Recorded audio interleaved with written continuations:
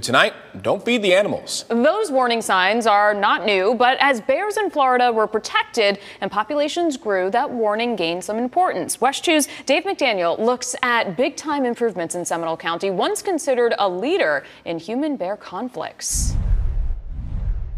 Food, that's key. If they're finding food, they're not going to be in the woods away from your house. They're going to be right next to your house. FWC's local bear biologist has worked years to drive home a point.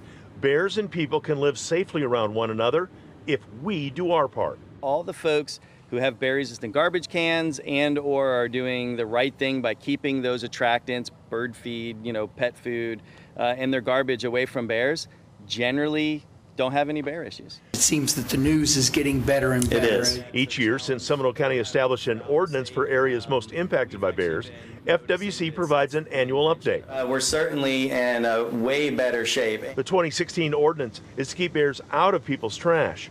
Bear-resistant trash cans were made available at a discount. People were told to not feed pets outside or hang bird feeders in the bear management area. Bear complaints topped 900 in 2014 in just Seminole County. Those dropped more than 500 in the 2020 tally. And bear calls overall, more than 4,000 across 11 Central Florida counties in 2014. Those dropped by nearly one-half last year.